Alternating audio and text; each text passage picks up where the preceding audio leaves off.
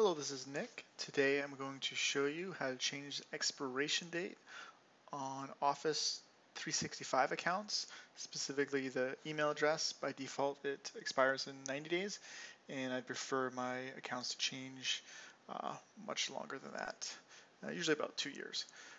So basically, or we can set no expiration. First thing we want to do is we want to get and download some things here, and these can be PowerShell um, add-ons. And I've already downloaded and installed. I have a 64-bit operating system, so I've installed the 64-bit. I'm going to put a link into this into the show notes.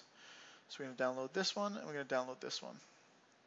After that, you should on your desktop have an icon for Windows Azores. I'm going to right-click. I'm going to run as administrator. Then we're going to run the first command. And again, I'm going to put all these commands in the show notes. So just going to copy paste that in. Now you're going to need to log in to the account.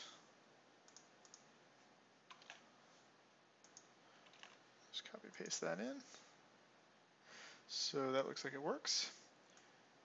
Now I'm going to, so pretty much just copying and pasting these commands in.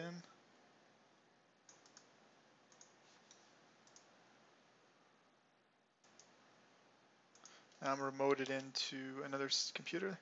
That's why this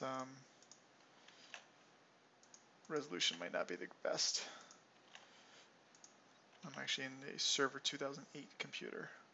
Is what I'm in on a client system. Okay, so we're logged in. Everything seems to be good so far. Now we're going to list the usernames and see if it's currently set to expire. Alright, so some of them, as you can see, are, some of them aren't. And it usually depends on when you change the rule.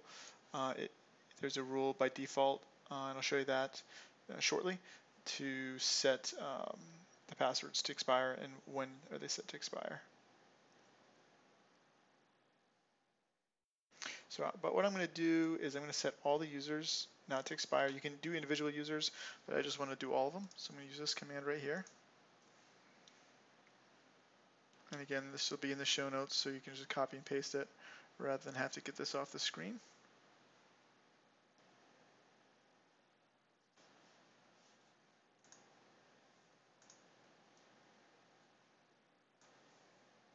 And once that's set, we're going to verify that that took into effect by checking, running that command I ran just a second ago. And as you can see now, they also show true. So it's all set password never to expire.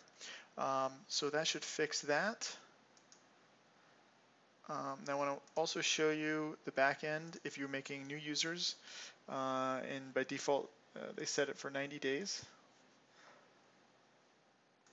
Show you here.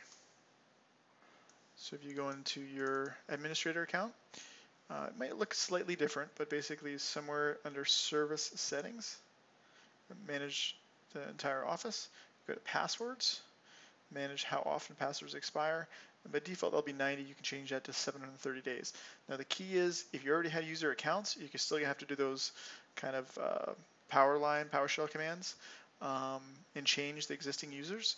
But if you don't have any users and you do this first and you create new users, it's going to default set this. And I do actually recommend that you probably change it every 2 years anyway. It's not a bad idea. So hopefully that fixes your issue, and you won't have the annoying pop-up asking you to change your 365 account. If you like this video, please give me a +1 or a like. Thanks. Bye.